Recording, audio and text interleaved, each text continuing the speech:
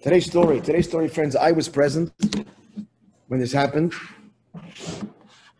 and we will just begin it. So, it was a Moedik, this is Simchas Torah,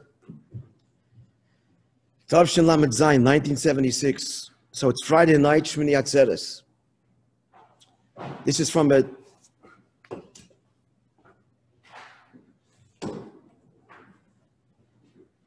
from a diary of one of the Bachrim at the time, not mine. I made a tape. You know what? I should get it for you.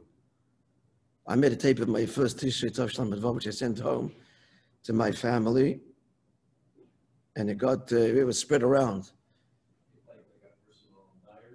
Yeah, just describing what I'd seen.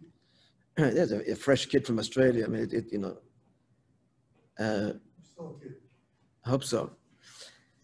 It's worth listening. I mean, Zalman enjoyed it very much. He said people should listen. I never gave it to you. I gotta find it. I have it on the disc somewhere. I have it somewhere. It was a lot easier than to write reams of pages to speak. Cassette. Anyway, so this is the Lamed Zayin. So he writes like this: when the Rebbe came into Hakofis, you could see that now the avodah of Hakofis is going to be on a simcha level that's unusual. We saw this already when the Rebbe came in. From the first moment that they began the Nigunim after Atar Eisa, which was a Faratzta, Prozis of Yerushalayim. Faratzta was after the first time. It said 3 times. So the first time after Atar Eisa, they sang Faratzta. Then he said it the second time, and I think the Rebbe started this. The Rebbe started Nigunim. Prozis of Yerushalayim. And the third time was Ashia Samachai. That's coming back to me now so vividly. The Rebbe was in an extraordinary state of simcha. And we all saw that he writes over here, this is a Hakofis of a Simcha Rabba Vatsumah.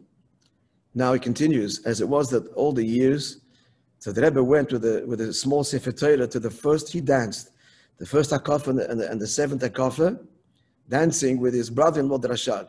You all know how it worked. They made tables made of iron and wood, iron frames and wood. Otherwise, they would crush from the tremendous pressure on them. Yossi was there for many, many years, and they ever walked from his place to a bima. It wasn't the center of the shul; it was more like the front third. And there, holding a Sefer Torah in one hand, his left hand on the Rashag, his right hand on the Sefer Torah. They would dance around, and the Rebbe would be motioning with his head. Now, after Rashag passed away in 1989, the Rebbe danced himself. We'll describe that. I wasn't there anymore, but only what I heard. Chaim was there, Yossi was there, holding the Sefer. But I believe let's not mix two Simchas Torahs. But here, what happened was that before one of the Hakofas, something he says heavenly happened, unique and unparalleled. And what it was before the 5th Hakofah. So the whole crowd was he danced the 1st and the 7th. This is the 5th Hakofah, which you'll see, the in-between Hakofas, different groups of people were invited to get there somehow and lead the Hakofah. So the whole crowd was in this great simcha, and the Rebbe is conducting this simcha with tremendous beroiv oiz v'satzuma, tremendous power. And all of a sudden, because the Rebbe is standing by the white wall where Shtenda is, by the Orna Kodesh, and he starts walking to the edge of the bima, the small stage, as it were. And you can see in the Rebbe's face is in another world. The Rebbe's eyes are closed. And the Rebbe starts speaking. People didn't know what was going on. He was walking, the Rebbe starts, his eyes closed, and shouting the following words. Here's what he said. Since now was the time that they're making Hakofis in Chevron. It's the Shmini Atzeres at night. And according to the teaching of the Baal Shem Tov, a place where a person's will is, that's where he is. So where a Jew wants to make Hakofis, He's there. So therefore, we are now in Chevron. And the simcha of Simchas Torah,